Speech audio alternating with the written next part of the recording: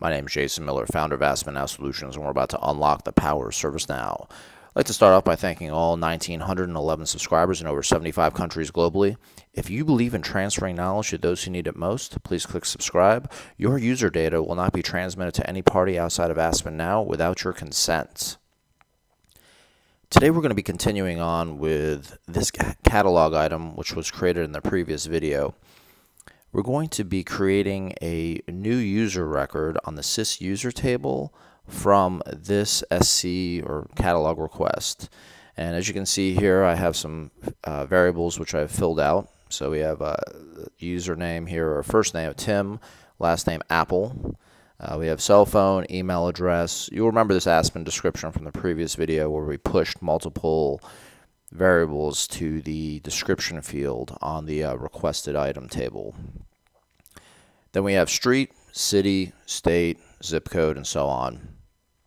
And when I click order now, or when Tim Apple does, you'll see a congrats on creating an Aspen account, Tim Apple. And then we have a request number right here. I'll just go back real quick just in case there's some things that need to be explained later on in this video. And now I navigate to the SysUser table, and I'm going to go ahead and click refresh. And you'll see there are a couple other ones that were created also.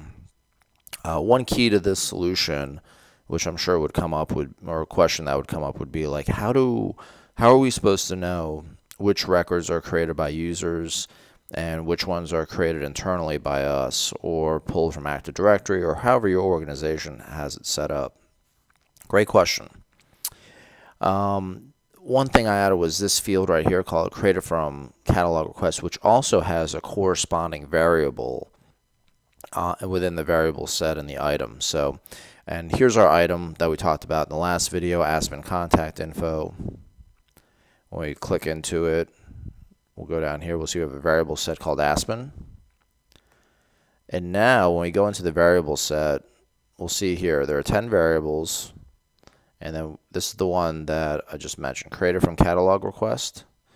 And we have a UI policy called hide fields. And what that is doing is hiding the field. I think it's actually called hide variables. I had to change it because I didn't want to confuse you on that. So just make sure you understand that distinction, that when we're talking catalog, they're variables.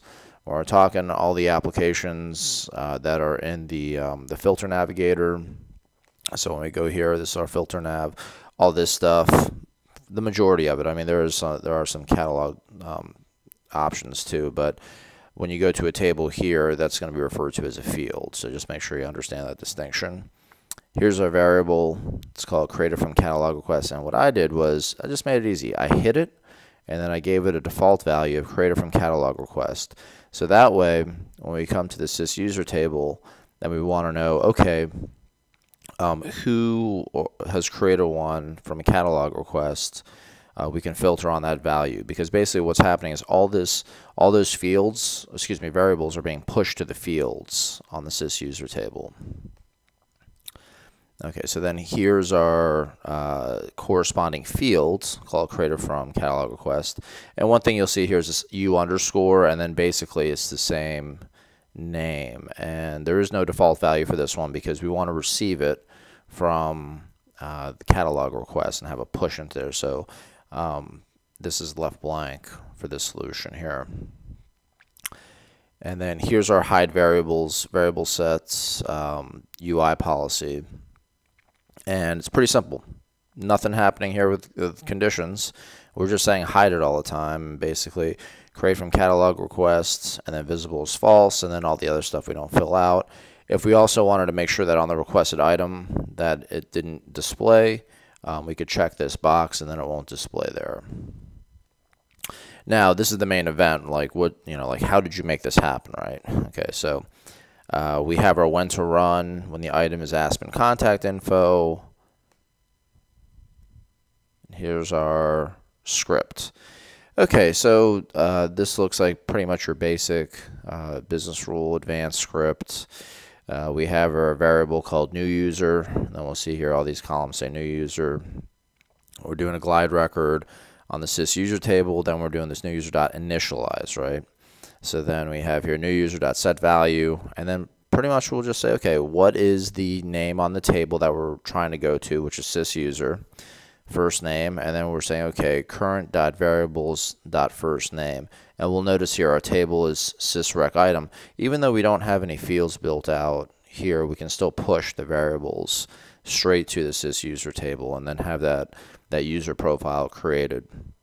And we don't need to have any sort of manual process there. Now you will notice one thing is that I didn't include the user ID because some organizations, they want to do that themselves. They have a specific naming convention for how they do user ID, and maybe this isn't going to be totally 100% consumer facing. Like if you're buying tickets to, I don't know, any sports league out there, NBA comes to mind. If you're buying tickets out there, maybe you want to let the user create their own user ID and allow their own passwords and all that type of stuff. So this is more of an internal solution where like, yeah, great, the sysuser profile was created, but we want to have some authority over like what the temp password is, and then also what their user ID is going to look like going forward.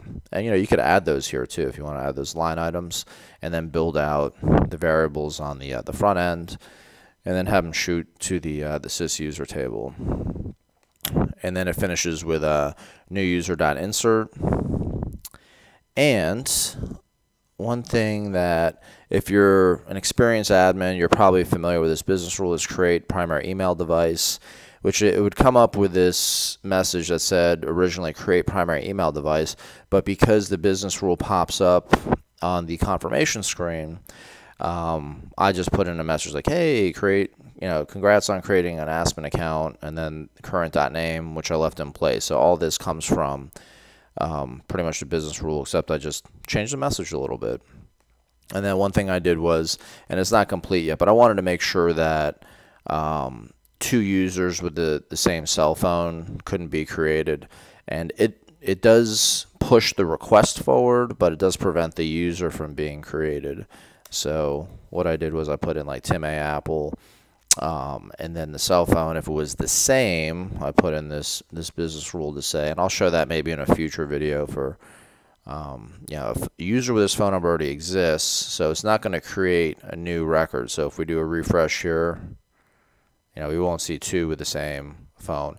And why did I do it on phone? I just think it's harder to create a new phone number. I know you can go out there and get like a Google number or something like that, but people are really tied to their cell phones, and it seems like they don't want to manage too many phone numbers. Like email addresses, for some reason, people go out there and make a million of them, at least in my opinion, but that's up for debate, right? But I wanted to tie it to the phone, so it also works on the back end too. So if we were trying to make another one with the same phone number, it wouldn't permit us to. And the request, yes, it did go forward and did create a request, but it didn't allow them to create the sysuser profile. So maybe in a future video, I'll show you how to prevent the creation of the request. But for right now, I'm just satisfied with the new sysuser profile record not being created. So if you liked the content that you saw, just feel free to go ahead and click like somewhere, I guess, down there. I don't know where it is exactly, but you can go ahead and click like down there. And if you're a new user or viewer to this channel, and you want to go ahead and facilitate that transfer of knowledge to people who need it most, go ahead and click subscribe. My name is Jason Miller, founder of AAspennow Solutions, and we've just unlocked the power of ServiceNow.